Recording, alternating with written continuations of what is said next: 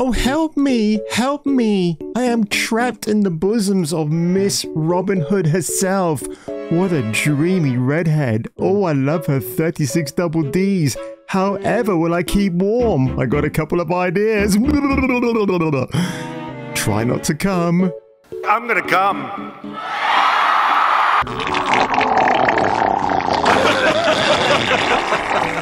While we've been doing our silly little jokes and sketches, you've been sitting there gasping, "This is the greatest show I've seen in my life."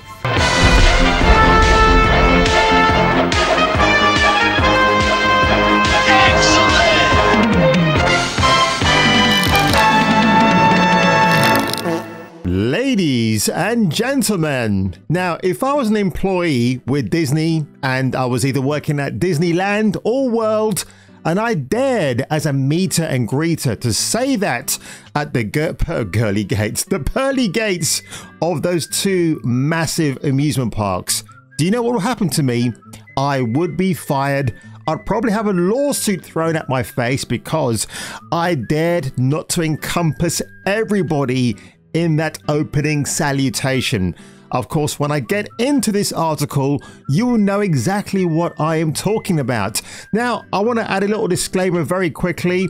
I have nothing against men who dress in women's clothing, drag queens for entertainment purposes, albeit in pantomime when you've got a celebrated gay icon like Sir Ian McKellen, who played not Widow Wanky, but Widow Twanky. Oh no, he didn't. Oh yes, he did, in Puss in Boots, many times on the London stage, and that's fine. I love Ian McKellen anyway, and he's a pretty based dude off stage, off screen. He's a pretty cool guy. And of course, when he played Gandalf in the original Lord of the Rings, did anybody have a problem? Of course not. However, there is a bit of a more sinister problem going on with Disney at the moment. Those wokesters are not just doubling down on their agenda to push identity politics all over the place, but it is unfortunately infiltrating Disneyland and Disney World. Well, you don't believe me? Check this footage out here. So apparently this is something that's resurfaced just this week, and the libs of TikTok, God bless those guys and gals, have published it today. Disney has men dressed as women wearing dresses greeting children at some of their attractions. Now, just take a look at this. The Bobbidi Bibbidi Boo Boutique. On a normal day, if this was pantomime, you know, you would say, oh, this is just hilarious. But this is not a normal day, folks. This is a bearded, overweight dude meeting and greeting families with kids in tow and making out that everything is normal in the world. Are you kidding me? This is terrible beyond belief. I just don't understand why Disney perpetuates this. Of course, I'll give you some background videos in a minute, but just to kind of follow through with this story dropped today. Guitar legend Carlos Santana apologizes to the trans community after declaring, oh, shock horror, are you ready for this, folks? A woman is a woman and a man is a man during an Atlantic City concert. So like his fellow rock stars, Alice Cooper, Paul Stanley from Kiss, and Dee Snider before him, multi-Grammy award-winning musician Carlos Santana has found himself facing a massive wave of backlash for publicly declaring his dissenting opinion on the concept of transgenderism. Yikes, here we do go again. Does he say here? Or you're lying your ass up. There is no virtual reality. When God made you and me, before we came out of the womb, you know who you are and what you are.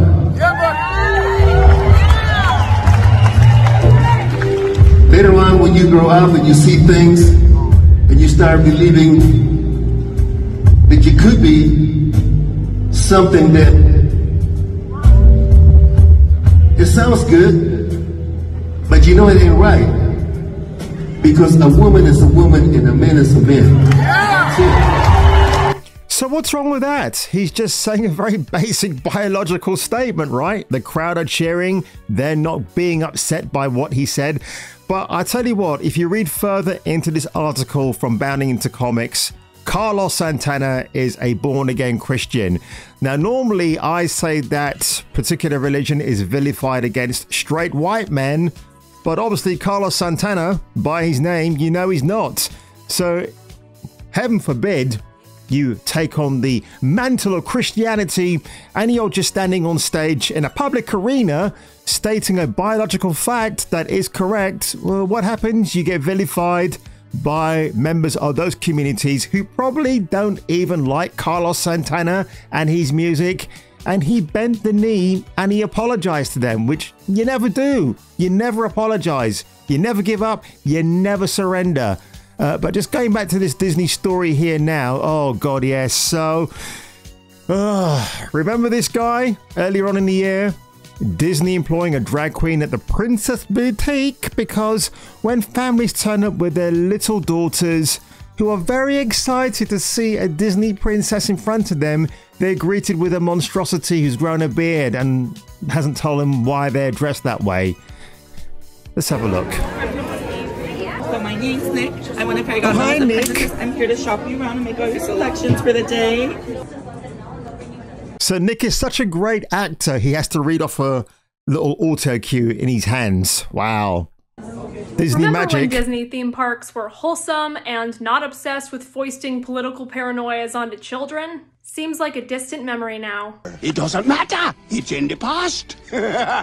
Also, I don't know what's more upsetting. The drag queen get-ups greeting little girls as they go in to try on princess costumes, or the fact that one dress is $250. So Yeah, well, $250 is quite extortionate. But what does she goes on to say Disney here? is corrupting kids and robbing parents. How Yeah, mad- exactly. That's exactly what Disney are doing. Siobhan, Alex, this is a betrayal of girls at Disney, especially little girls who learn from fairy tales like Cinderella, that girls like themselves face adversity, but they can also overcome that adversity and come out stronger. This is a degraded parody of the heroines that we love. I think that's what she's meant to say. And look, it's getting a lot of quote tweets and likes, which is fantastic. And it's a true fact. It really is. The real Snow White, ladies and gentlemen, when you take your families with your sons and daughters and they want to see their Disney characters come to life, this is what they should be seeing. Your Highness! Servant. Bow to me, my dear. Very good. Isn't that spectacular? If I saw that 20 years ago, I'd be thinking, holy crap, they really do get the Disney magic, don't they? But unfortunately, folks, I have to bring it down a notch when I show you this. Remember, Disney Reimagine Tomorrow. Why is Disney doubling down so hard on this really weird ESG nonsense that I do bring up in my videos from time to time? Here's a glim reminder, folks. I felt like it was, I mean, like, maybe it was that way in the past, but I guess, like, something must have happened in the last, like they're turning it around. They're going hard. Let's have these two characters kiss. Let's, in the background, like, I was just... Dreamers of all ages. I'm here as a mother of two queer children, actually. One transgender child and one pansexual child. So there you go. This is a responsible mother, supposedly, who's got two queer children. One is a pansexual and one is a transgender kid. Really? Wow. Holy shit. Where are social services when you need them? So Disney Reimagine Tomorrow. This is a video they thought nobody would take notice of, and quite clearly people have really run the gauntlet with this because it's disgusting, it's depraved. You shouldn't go out and support Disney anyway.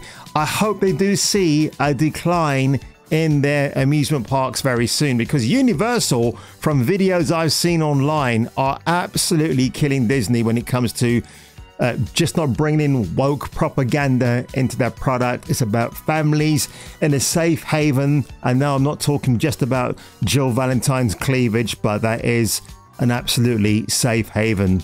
or havens. So yeah, guys, wanted to bring that to your attention. You're going to see these photographs circulating more and more on videos like this and around Twitter. So again, libs of TikTok, they do certainly rock when it comes to exposing these awful, painful truths. And will there be a day when families can rock into Disneyland or World and not have the fear of a gender shoved in their faces? Well, if you agree or disagree, leave a comment below, leave a like, share and share alike. And if I were you and if you were me, you better come back for the next video. And I have to go and watch Ahsoka really shortly. Yeah, I still cannot get around to watching that bloody... I have a funny feeling that the next video I make about that is going to be filled with rage. Feminine rage. Next time on Kung Fu Hot Dog.